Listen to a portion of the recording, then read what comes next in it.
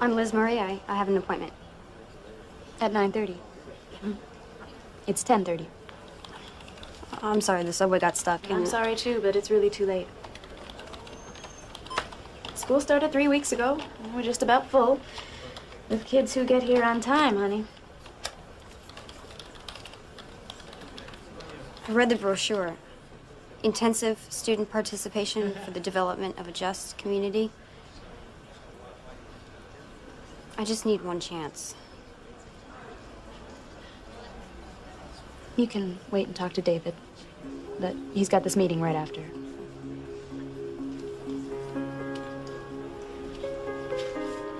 Well, nice humanities prep right for you. Well, I've been thrown out of everything else. You have? Public school, private school? You pay. Now, why would that be? Probably me. Probably you. Is that what they said, or is that what... I knew at that moment I had to make a choice. I could submit to everything that was happening and live a life of excuses, or I could push myself. I could push myself and make my life good.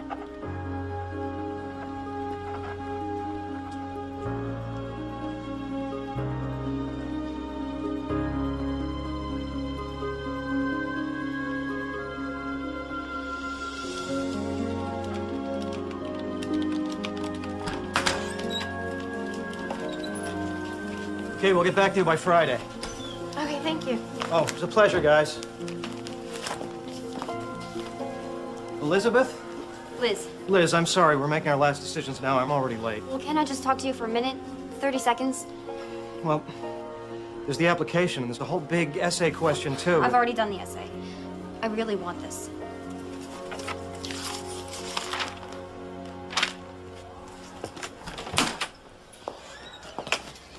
I haven't had a lot of grown-ups that have proven to be trustworthy or that they're in it for the long run, so maybe I don't know how to talk to you, but my parents both use drugs, a lot of them. I won't go near them, but I guess I've kind of lived the lifestyle. I'm embarrassed now about how laid back I've been. I mean, I've never even really been to school, except for the 8th grade. But Well, your grades are very good in elementary school. I used to show up the last week and take the tests, and that's how I got promoted. I'm smart. I know I can succeed. I just need the chance. I need the chance to climb out of this place that I've been born in. I mean, everyone I know, they're just angry and tired. They're trying to survive. But I know that there's a world out there that's better, that's better developed, and I want to live in it. Why now?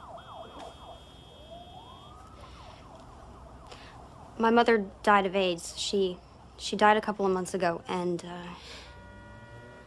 it was a real slap in the face. I guess I always thought that she was going to get better and take care of me. It's pretty stupid, huh? She'd never taken care of me. I took care of her.